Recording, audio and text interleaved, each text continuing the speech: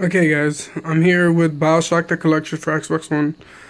I'm not gonna exactly do an unboxing, more like showing what's inside because I already opened the wrap and everything. But yeah, this game came out today. Some people got it early, maybe like, for reviews and stuff like that, but I haven't really seen Xbox One unboxing, mostly just PS4. So for like people that are looking to get it for Xbox One, I'll kind of show you how it looks. Slightly similar to how PS4 is, but I'll tell you the difference in a moment. Yeah, this is my room, whatever. Anyways, let's get to the point. And yeah, this is like my first unboxing ever that I'll be posting here that I have done. So okay, so let me take a moment and take the sleeve out. Okay, and we're back, and as you can see here, yeah, it's pretty much the same as the sleeve. As you can see here, it tells you in details, each game and what the collection comes in. It comes with all the DLCs. As you can see here, it's only one player. There you go. It's like in and out in focus, but there you go. Pretty much the same thing. But this has like a nice glossy, I'm not sure. Yeah, you can see it on the camera a little bit. It looks better in person, believe me. Alright. But I'm gonna open this for you guys. Okay. Let's zoom in there. Alright, well, you're wondering, oh, there's only one disc. No, it's not.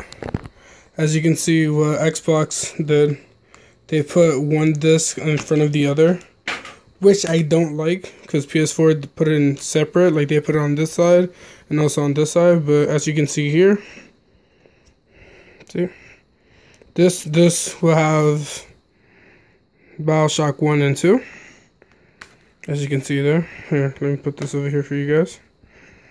And then this one, of course, is going to be Bioshock Infinite, which personally I feel like it's my favorite in the series. Don't get me wrong, I love part 1 when it first came out, and that was my favorite. And then part 2 was great, and I still love part 1 as more than part 2. But then when Infinite, that just blew me away. So I love Bioshock Infinite. So I can't wait to replay it. I'm actually working on Bioshock 1 right now. I already started the game. I'm still pretty much at the beginning, but I just defeated Steinman, which is that lunatic doctor. So yeah. Sorry if my voice sounds a little weird. I think I might be becoming sick. As you can see here, promotion for Mafia 3, which that game looks amazing. Can't wait for that to come out. I'll do unboxing on that when it's out. Pretty much standard things, So yeah, that's pretty much it. Sorry if this unboxing is like, kind of boring, but yeah. It's just pretty much showing what you're getting. And if you don't know, this game is $60 plus tax. You can get it at your local video game store. And I think it's great because it comes with all 3 games and each DLC for each games.